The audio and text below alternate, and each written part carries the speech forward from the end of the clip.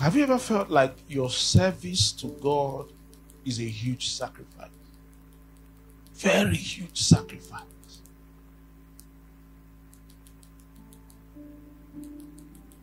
I know what it's taking me to be in church. I know what it's taking me to serve in that unit. After I have gathered my skill as a good keyboardist, as a bassist, I know what it took me to gather this skill, and I'm using it in church.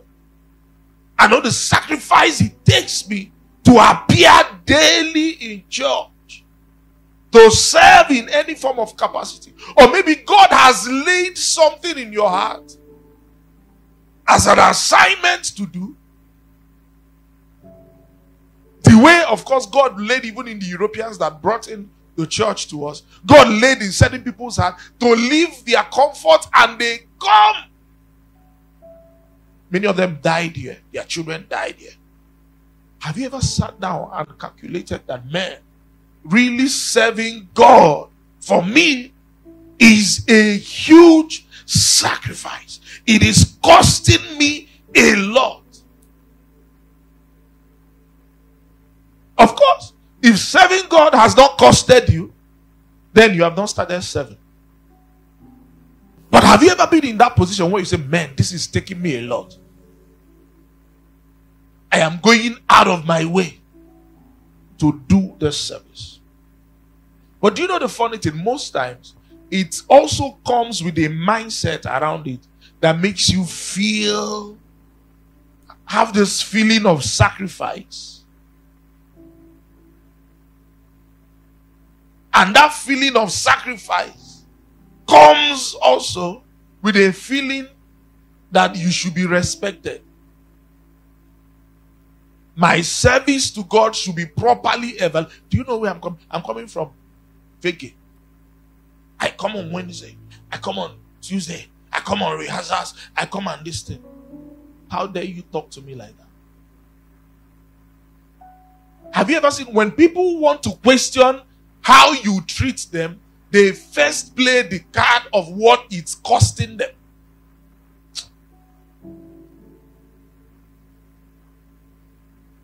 Look at me. I know what it takes me to be able to sew this uniform, to do this thing, to do this thing. I know what it costed me. So why will Pastor Buji talk to me like that? Why will my head of department talk to me like that? Person picks offense. A man in the scriptures, John the Baptist, that herald the coming of Jesus, sat down and calculated all the locusts and honey that he has eaten in his life without eating shawarma. I said, please, go and tell Jesus, are you the one? Or should we look for another one? Is there another one we are waiting for? This guy, does he know that I was in the wilderness? Shouting when men were in the city flexing. I was in the wilderness shouting, prepare ye the word of the Lord. So, does he know how many courses I bought online? To be trained and be able to be proficient in this level. See, Pastor, you have to treat me with respect. You have to treat me with a little more honor.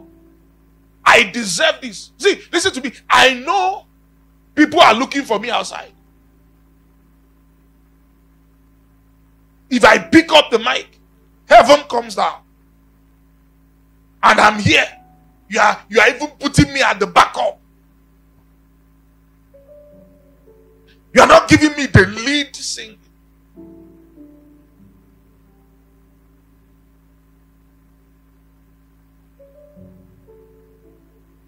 Do you know that every Sunday I am in church, I could be somewhere making money? Such sacrifice. Turn to your neighbor and say, we celebrate you for your sacrifice. Tell your neighbor, say, we celebrate you for your sacrifice. You are not looking at the person's face. You are looking at me. I'm not your neighbor. Say neighbor, we celebrate you for all your sacrifice. In fact, clap for your neighbor. Clap for your neighbor. Clap for you. You are doing well. Clap for the neighbor. Amazing sacrifice. Luke chapter 5 verse 1. Luke chapter 5 verse 1. And it came to pass that as people pressed upon him to hear the word of God, he stood by the lake of Gennesaret. Everybody, let's read verse 2 and 3. And saw two ships standing by the lake. But the fishermen were gone out of them and were washing their nets. Verse 3. And he entered into one of the ships, which was Simon's, and prayed him that he would thrust out his ladle from the land. And he sat down and taught the people out of the ship. So this is Jesus meeting. Is a very popular story that we know as Christians. Gets into the place that he wants to start his assignment, and he is desperately in need of a platform to stand upon and minister God's word. But look at what the Bible said in verse 2. Verse 2. He said, first of all, when he came there and saw two boats standing by the lake. But the fishermen had gone to wash their nets. Verse 3. He got into one of the boats. The question is, who has the other boat?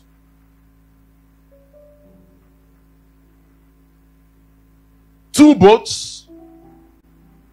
He could have stood on any of them. He could have used any of them.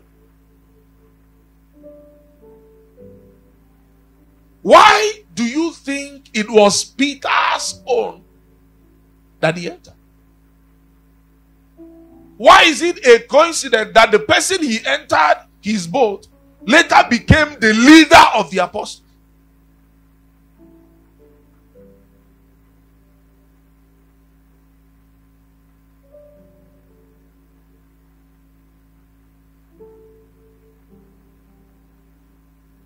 One more time. We celebrate you for the sacrifice. For Peter, it was a huge sacrifice, having to release his boat and push it back into the water so that Jesus will stand upon it and minister. But there were other boats. For every opportunity that God has given you to serve, for every call, everything that God has placed in your mind and in your heart, you are there. There is a calling, there is a yearning to do something. Maybe God is putting it in your hand. Go and do this thing. Go and start this thing. Go and do this thing that has to do with kingdom advancement, kingdom purpose. For that same call, there are other people that same call is being extended to.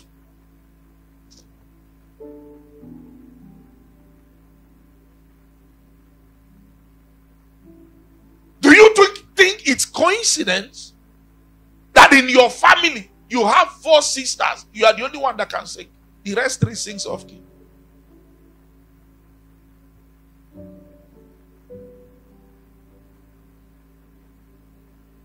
Do you think that the election and the choice of God in your life is a coincidence?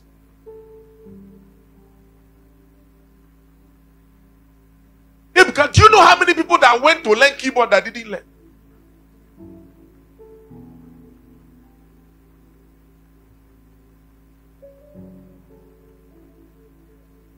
You're a good teacher.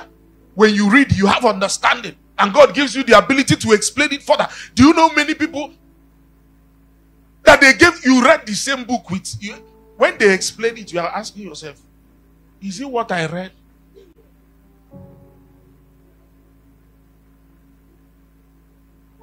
And they try.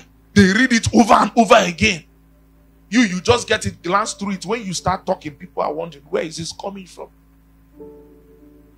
And therefore, that becomes an extension because of that ability. It becomes an extension of God. God calls you because of it and says, wow, this my daughter knows how to sing.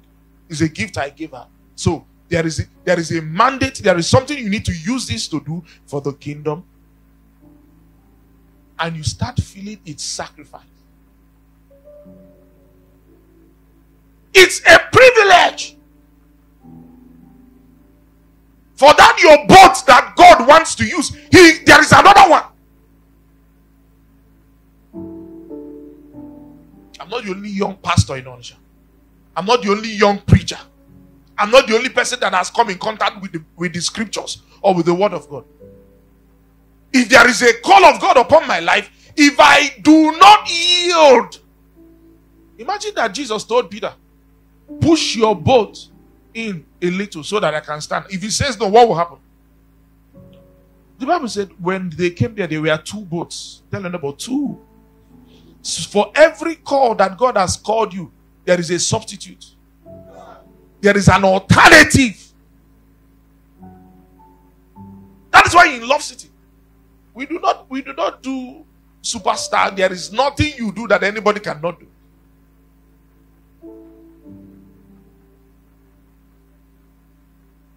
There's nothing you do. In fact, if you even mess up, God will pick someone you think that is lower than you.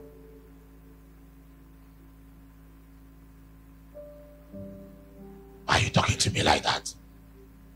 Do you know what I'm suffering to be able to play this instrument in this church?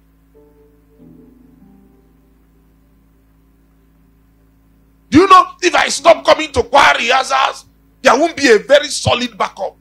Their backup will be doing like this. I come all the way from Mumbo. I enter transport first of all, pass here, go to Egerton, then come back. Do you know what is taking me? Do you know what is costing me? And God is saying, there are sit down, sir. A man of God came out one day and said, God, I am angry. I am angry. Only me. I am the only prophet that has not bowed to Baal in this whole southeast. I am the last remnant that has carried the glory and the oil of God. And God is looking at him. I said, what are you saying? I said, what are you saying? He said, come. He said, come close. He said, I have 1,000 virgins, anointed virgins that has not bowed to Baal.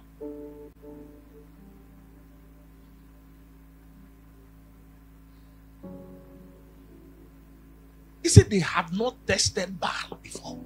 They are not people that bow to Baal and repented. You have met Jezebel, your oil has been contaminated. I say I have them kept that has not bowed their knees to Baal. So imagine with that mindset that the prophet was saying, if I vex now, I'll just spoil this God's call. God would just be stranded. God, no vex me, I'll just die. Oh. I'll just kill myself and nothing. And if God decides to just keep quiet and allow him kill himself and takes him to heaven, and he sits there and watch and see 1,000 people come out from the cave with fresh oil.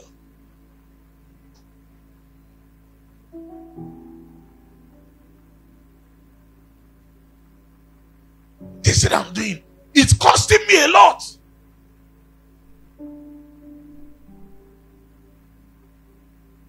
God should look at the sacrifice I have gone through for his work. So you think God is stranded? You think God should be stranded?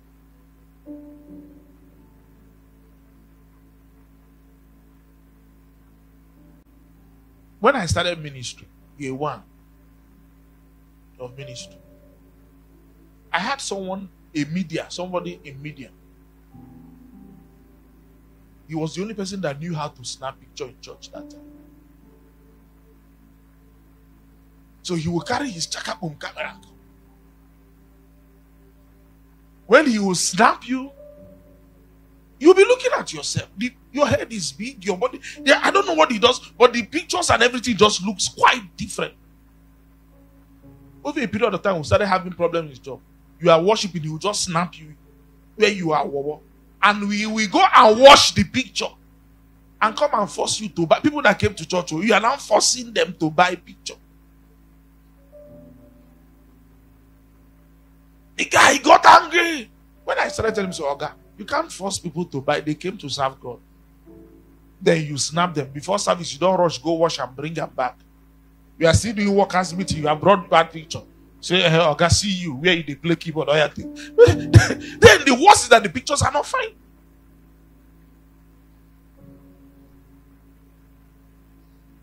Being that I was this media, I'm someone that loved the media. The guy started throwing causing problems. Said no, that they are not valuing his service. Does the church didn't have camera. I didn't have camera. He said, did we give him camera? No. Do we pay his transfer? No. Am I not the head of department of this? No. Am I paid for it? No. Do you know how much my service does what? You want to drink water? Okay. Do you know how much my service costs? We are saying, sorry, sir. Don't be angry. Just don't snap us after service. Members were not happy. The guy got angry and said he was doing what? He was leaving.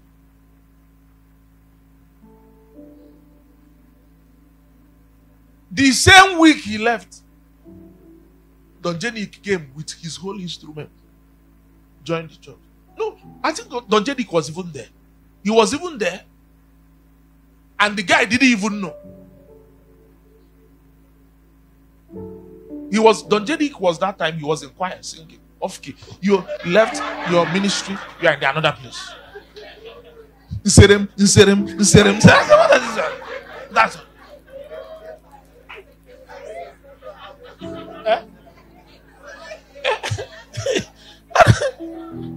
And the media guy felt the church strong. He was occupying somebody's position. God gave him the opportunity to serve and bless him there. But he felt, do you know my sacrifice? Do you know what I'm taking? Listen, it is a privilege that God chose your own boat. Of all my mates, everybody, God decided, came to a boy state and called me. It's a privilege. There were other boats there. Why did he ask me to push my own boat?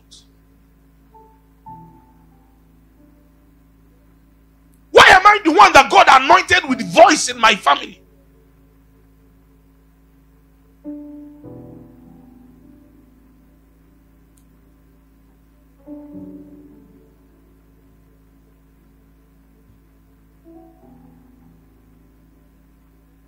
Especially when you feel you are the only one that can do that thing.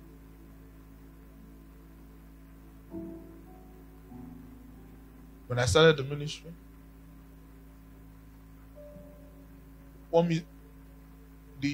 my first music director met me one day and said, I want to sing. Before he came on Monday, God told me this guy is going to resign. Of course, what happened was that I traveled.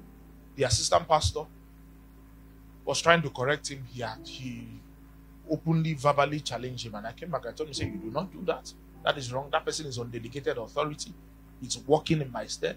And for you to have challenged him like that, you are challenging me. And I called the workers' meeting and I addressed it. On Monday, he says, sir, I want to see you. When I sat down, God told me, this one is going to resign. I said, okay. I came, he told me, sir, because of the way you talked to me during that meeting, I want to tender my resignation. I told him, okay. I said, number one, that you don't need to start writing a letter to it. A letter of appointment was not given to you. That this verbal one you have done. Yeah. I said, this verbal one you have done is okay. I said, no problem. So he just said it. I said, okay. I don't know whether he was expecting for me to say, a man of God, please,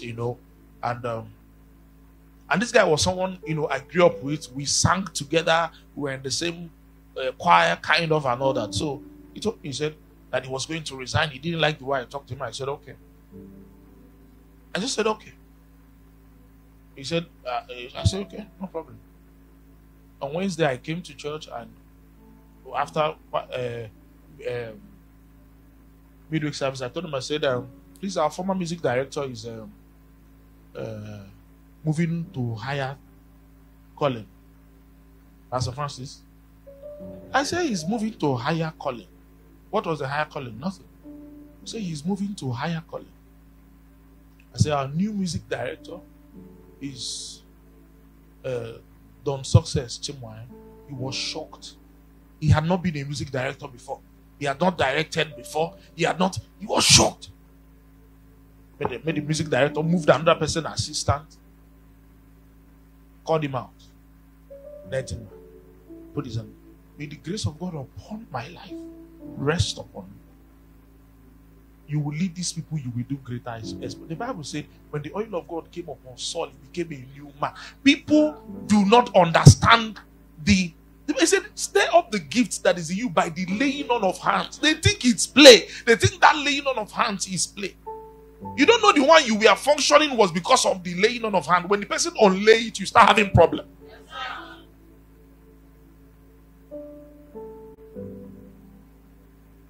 You know what happened? 1 month later, the choir grew.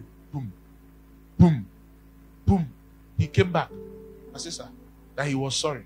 I said, no, even I forgave you, even that day. He said, that what he's saying now is that I should give him back the. Is that?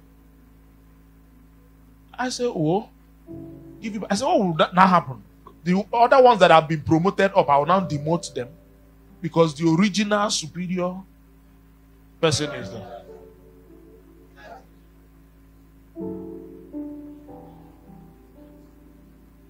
Listen to me. That music director is the lead pastor of our expression today. Today. Someone that felt unable to lead a choir.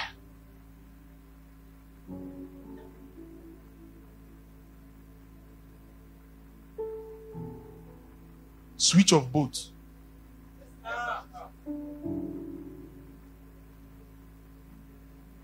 Some of you that know that music director, you know that if he was here now,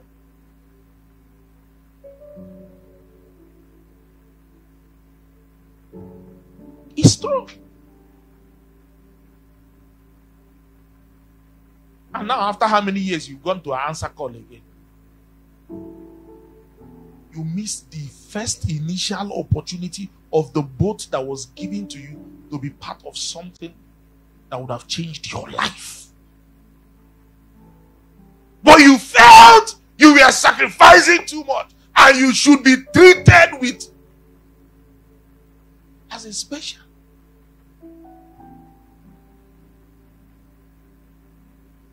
If God decides to use your boat, it's a privilege. I know you're a banker. If God has chosen you amongst all the bankers, it's a privilege. If God has chosen you amongst all the businessmen, it's a privilege. If God has chosen you amongst all the pharmacists, it's a privilege. You shouldn't treat it with so much. You are doing something that God should be. Every morning, come and tell you, say, my son, who is like unto thee. My son, need you. If it is not because of you, wouldn't my work would have been stranded. In Luke, a time came Jesus. Some guys came and they were praising Jesus. And some people said, keep quiet, keep quiet. Jesus looked at them and said, if you tell them to keep quiet, he said, I will raise even the stones to do that. You can't stop my work. You are not too big. You are not an executive. You are a servant. You are a worker. If you are not there, my work. In Israel, there was a time a man of God was feeling too big to hear God. God started calling his servant. The guy is sleeping. Samuel. The guy wake up. Samuel. The guy will run to the master. Sir. I say, I'm not calling you. Samuel. The man that has been hearing God before. That knows how God speaks. Said, it might be God calling this guy. But why did God leave me and he's calling my servant? The guy didn't even have a place to sleep in the house. He was sleeping inside the church.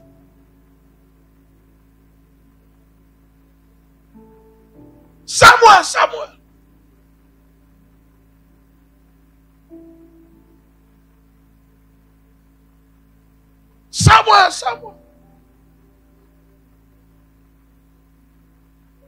He said, ask him. When he calls this time, speak for thy servant. God boycotted even a prophet and spoke to a donkey. The prophet will run and say, move. Instead of doing, he turned and said, man of God, are you not seeing? I thought you are the prophet. Is your eye blind? Can you not see spiritual things? Donkey. He said, what are you saying? I said, you are not seeing this angel with sword and this fence. You are telling me move. If you are me, will you move?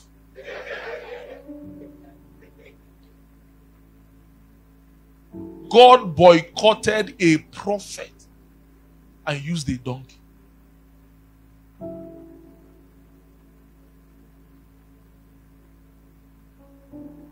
So why will somebody that knows how to play do fast or who does a transfer? He said that see, this whole church need to stand still. Let me pass. I am the pro bassist. I'm the pro keyboardist, the pro drummist. You know? No, you can't hold us responsible. There is another sheep that is ready to take your place if you do not understand. Katrikuma said, I am God's second choice. She said it, that there was another person. If you read God's journal, she said there is another person that God gave the mandate on her life. The person didn't answer the call. She was not God's original choice. She was God's second choice. Why will your sheep be there and God, having asked you first, turns around and goes to be there? He has been asking you, be serious, be committed, get involved in the department, answer the call full time, do this. He said, no, let me marry first. Let me marry. Okay, after marriage, let me give birth to children first. After giving birth to children, let me train them. After training them, let me do small business so that I will be able to establish, to sponsor the work. Then from them, well, should I even do that work? Can't I now be sending people? Then before you know it, we are 76 years. We have called altar call. You come out, you are crying. I surrender with walking stick. What are you surrendering? What is remaining that you are surrendering? What do you have left that you are surrendering? This is the time. Bow down your heads. Bow down your heads. Ask God to help you. It's a privilege. Say, Lord, thank you for the privilege you have given me to use my boat. If there was time, I would have told you, see what happened after their boat was given. When the guy saw miracle, he said, depart from me. I am an unworthy man. I am an unbeliever. The same thing people were pursuing, started pursuing him. Net-breaking miracle. What you are looking for is in the full obedience. Full obedience. So that you don't regret it when God has decided to choose another one. There is another sheep that God is also talking to while talking to you. While he's giving you that vision, that idea, there is another person he's also talking to.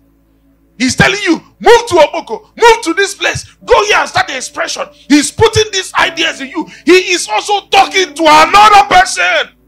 If you are not serious, Jesus will jump ship and move into another ship. It was not a coincidence that he chose you. There is something he has in mind. There is something he's been telling you to do in church for his kingdom, and you have not done it. You are feeling, why will I sacrifice this my boat? Why? God is telling you, give this thing, sponsor this project, do this thing. You are coming up with all your excuses. Listen to me. There is another person he's talking to by the side, and if the person does that, the person will take the net-breaking miracle.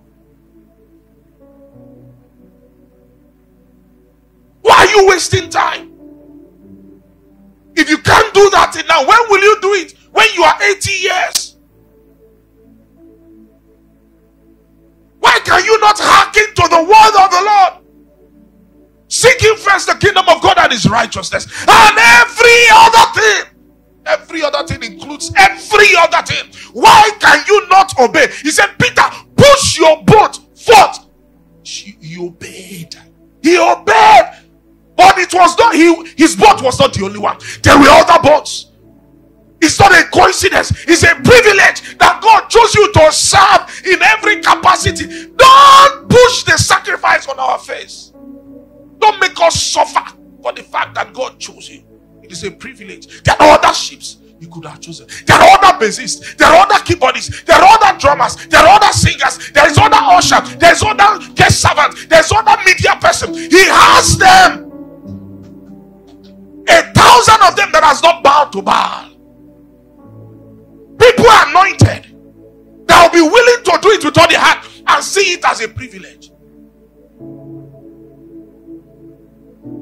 It is a privilege that he has called you. It is a privilege that his hand is upon you. As a minister, as a pastor's wife, as a pastor, as a head of department, it is a privilege that God's hand is upon you.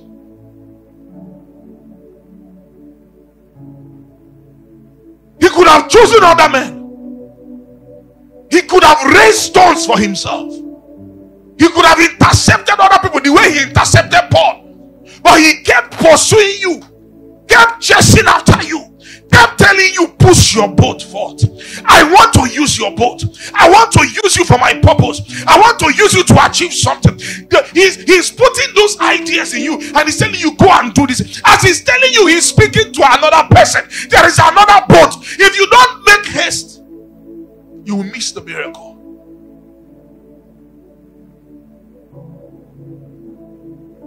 Quit procrastinating.